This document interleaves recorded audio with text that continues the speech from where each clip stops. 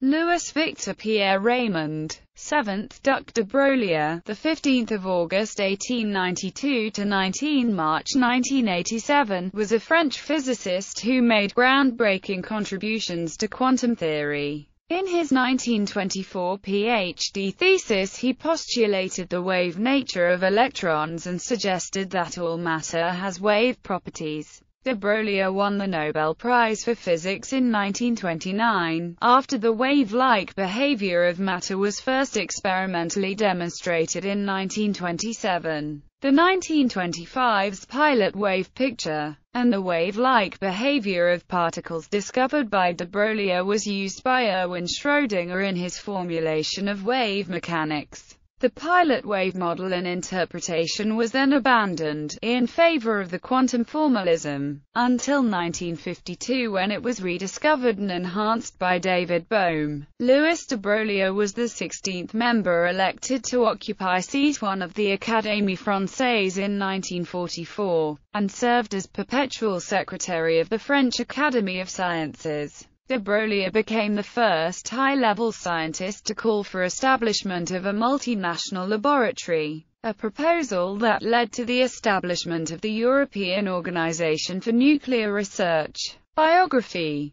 Louis de Broglie was born to a noble family in Gep, Seine-Maritime, younger son of Victor, 5th Duc de Broglie. He became the 7th Duc de Broglie in 1960 upon the death without heir of his older brother, Maurice, 6th Duc de Broglie, also a physicist. He never married. When he died in Louveciennes, he was succeeded as duke by a distant cousin, Victor François, 8th Duc de Broglie. De Broglie had intended a career in humanities, and received his first degree in history. Afterwards, though, he turned his attention toward mathematics and physics and received a degree in physics. With the outbreak of the First World War in 1914, he offered his services to the army in the development of radio communications. His 1924 thesis Recherches sur la théorie des quanta introduced his theory of electron waves. This included the wave-particle duality theory of matter, based on the work of Max Planck and Albert Einstein on light. This research culminated in the de Broglie hypothesis stating that any moving particle or object had an associated wave. De Broglie thus created a new field in physics, the mécanique ondulatoire, or wave mechanics, uniting the physics of energy and matter. For this he won the Nobel Prize in Physics in 1929. In his later career, de Broglie worked to develop a causal explanation of wave mechanics.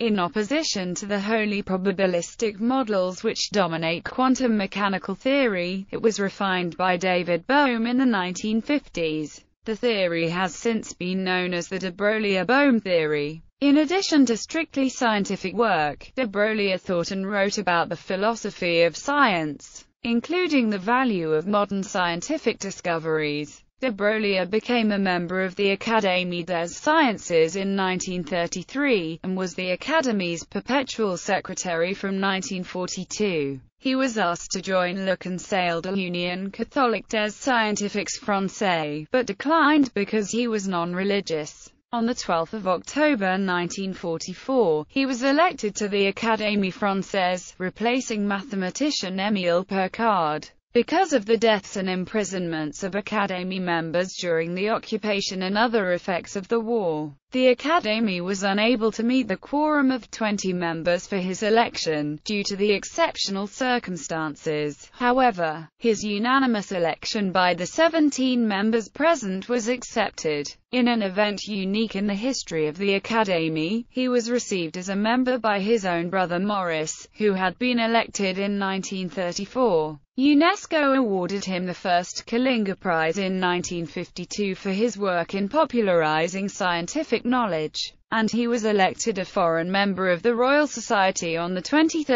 April 1953. In 1961 he received the title of Knight of the Grand Cross in the Légion d'honneur. De Broglie was awarded a post as counselor to the French High Commission of Atomic Energy in 1945 for his efforts to bring industry and science closer together. He established a Center for Applied Mechanics at the Henry Poincaré Institute, where research into optics, cybernetics, and atomic energy were carried out. He inspired the formation of the International Academy of Quantum Molecular Science and was an early member. Important theories: matter and wave-particle duality. The fundamental idea of my 1924 thesis was the following: the fact that, following Einstein's introduction of photons in light waves, one knew that light contains particles which are concentrations of energy incorporated into the wave, suggests that all particles, like the electron, must be transported by a wave into which it is incorporated. My essential idea was to extend to all particles the coexistence of waves and particles discovered by Einstein in 1905 in the case of light and photons. With every particle of matter with mass m and velocity v, a real wave must be associated,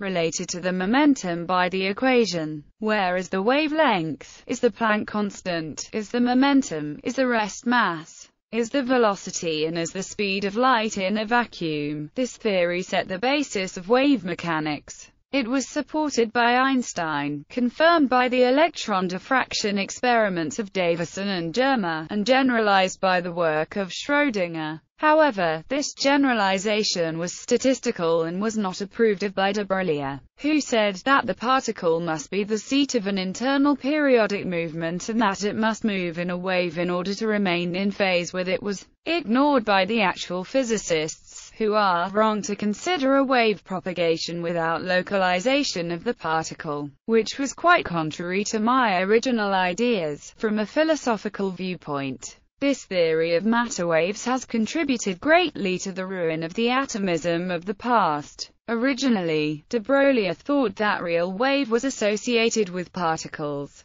In fact, the wave aspect of matter was formalized by a wave function defined by the Schrödinger equation, which is a pure mathematical entity having a probabilistic interpretation, without the support of real physical elements. This wave function gives an appearance of wave behavior to matter, without making real physical waves appear. However, until the end of his life, de Broglie returned to a direct and real physical interpretation of matter waves. Following the work of David Bohm, the de Broglie-Bohm theory is today the only interpretation giving real status to matter waves and representing the predictions of quantum theory. Conjecture of an internal clock of the electron. In his 1924 thesis, de Broglie conjectured that the electron has an internal clock that constitutes part of the mechanism by which a pilot wave guides a particle. Subsequently, David Hestenes has proposed a link to the Zitterbewegung that was suggested by Erwin Schrödinger. Attempts at verifying the internal clock hypothesis and measuring clock frequency are so far not conclusive. Recent experimental data is at least compatible with de Broglie's conjecture.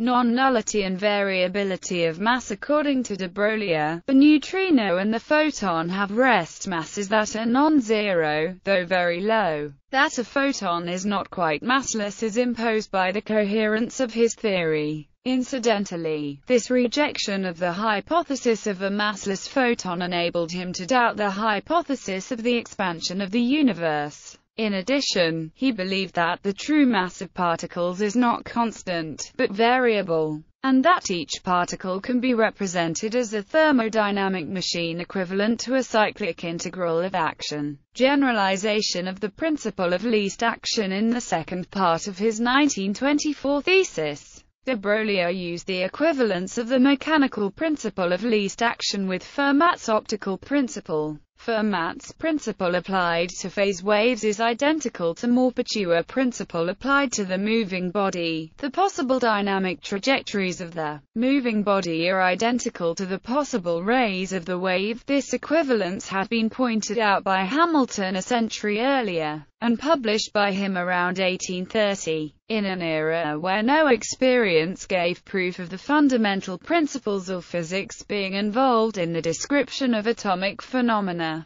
Up to his final work, he appeared to be the physicist who most sought that dimension of action which Max Planck at the beginning of the 20th century, had shown to be the only universal unity. Duality of the laws of nature, far from claiming to make the contradiction disappear, which Max Born thought could be achieved with a statistical approach. De Broglie extended wave-particle duality to all particles and extended the principle of duality to the laws of nature. His last work made a single system of laws from the two large systems of thermodynamics and of mechanics. When Boltzmann and his continuators developed their statistical interpretation of thermodynamics, one could have considered thermodynamics to be a complicated branch of dynamics. But, with my actual ideas, it's dynamics that appear to be a simplified branch of thermodynamics. I think that, of all the ideas that I've introduced in quantum theory in these past years, it's that idea that is, by far, the most important and the most profound.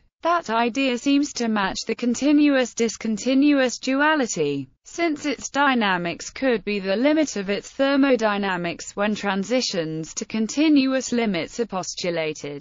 It is also close to that of Leibniz, who posited the necessity of architectonic principles to complete the system of mechanical laws. However, according to him, there is less duality, in the sense of opposition, than synthesis, and the effort of synthesis is constant according to him, like in his first formula, in which the first member pertains to mechanics and the second to optics. Neutrino theory of light. This theory, which dates from 1934, introduces the idea that the photon is equivalent to the fusion of two Dirac neutrinos. It shows that the movement of the center of gravity of these two particles obeys the Maxwell equations. That implies that the neutrino and the photon both had rest masses that are non-zero, though very low. Hidden thermodynamics. De Broglie's final idea was the hidden thermodynamics of isolated particles. It is an attempt to bring together the three furthest principles of physics, the principles of Fermat, Maupertuis, and Carnot.